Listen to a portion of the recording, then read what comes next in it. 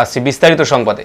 Raiganj ITI কলেজের অধ্যক্ষের বিরুদ্ধে দুর্নীতি সহ বিভিন্ন অভিযোগ তুলে আন্দোলনে নামল ছাত্রছাত্রীরা। মঙ্গলবার কলেজে ঢুকতে না পেরে গেটের বাইরে বিক্ষোভ প্রদর্শন করে তারা। কলেজের ছাত্রী ঝর্ণাশীল অভিযোগ করেছে, পরিকাঠামোর অভাবে দীর্ঘদিন ধরে ইলেকট্রিক্যাল ফিটার সহ বিভিন্ন বিভাগে পঠন পাঠনের সমস্যা চলছে। এ ব্যাপারে একাধিকবার সোচ্চার হলেও কোনো কাজ হয়নি বলে অভিযোগ। উল্টো তাদের 11টার মধ্যে কলেজে ঢোকার ব্যাপারে নির্দেশিকা জারি করেছেন অধ্যক্ষ। সেই নির্দেশ মতো এদিন গেটে তালা লাগিয়ে দেওয়া হয়।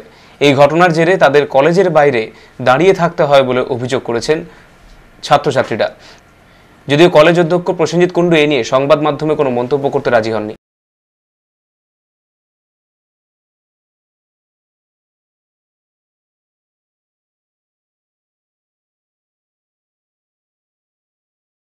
আজকে আমরা কিছুদিন ধরে আমাদের আন্দোলন চলছিল যে আমাদের স্টোর বন্ধ, বিভিন্ন সমস্যা নিয়ে।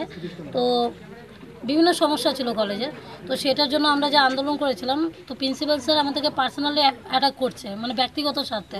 আজকে আমাদেরকে হঠাৎ বলে যে 11টার আগে আমাদেরকে কলেজে ঢুকতে হবে, নাহলে কলেজ ঢোকা যাবে না। তার জন্য আজকে গেটের মধ্যে তালা। আমরা তার জন্য সবাই আজকে বাইরে। হ্যাঁ, উনি হচ্ছে আমাদের ভবিষ্যৎ নিয়ে ছিনিমিনি খেলছেই। তো কি চাইছেন আপনারা? আমরা চাচ্ছি ওনার বদলি। উনি থাকলে আমাদের কোনো কিছুই হবে না, আমাদের সমস্যাও মিটবে না।